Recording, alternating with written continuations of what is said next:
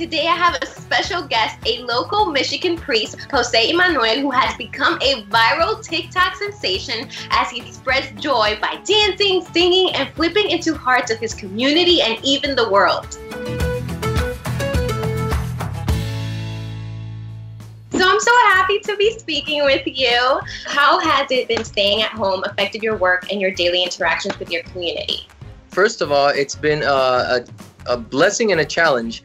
A blessing because I can still reach out to the people through the social media, but it has been a challenge because we cannot have more than 10 people in the building now that we're on social media more often than not. I mean, every single day I celebrate Mass, we have our service, we reach out now to a lot more people. It's not the same.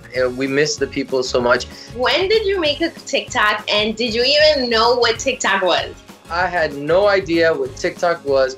I'm not big into technology. I'm barely learning. I'm like medieval when it comes to technology. It all started with the fact that I was trying to reach out to our preschoolers. So I asked around, I asked my secretary. The suggestion was made to do a TikTok video. And I'm like, what is TikTok? She thought it would be a good idea to make a video, popular video that people, they're dancing to it.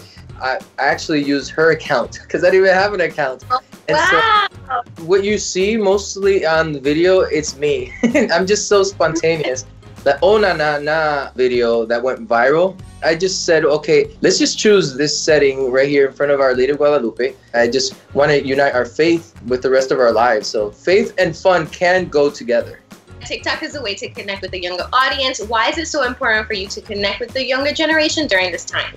They are our present and our future. They cannot be ignored. And they are currently at home. When you have time, free time, you can be very creative. If I can connect with them, give them hope in this time and let them know that we're here for them. And we're entering into their homes, letting them know that their lives are valuable. Why do you think people connected with the video so much? I think it's because I'm a priest and they've never seen a priest that is so youthful and joyful and crazy all at once. Did you ever think that you would become TikTok famous? Because this is crazy and it's only growing.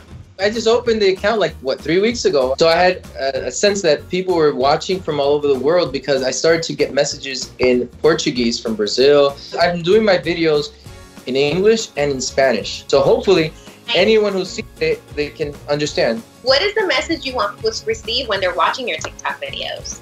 I want to help them connect their lives and see their lives in the light of the greater picture.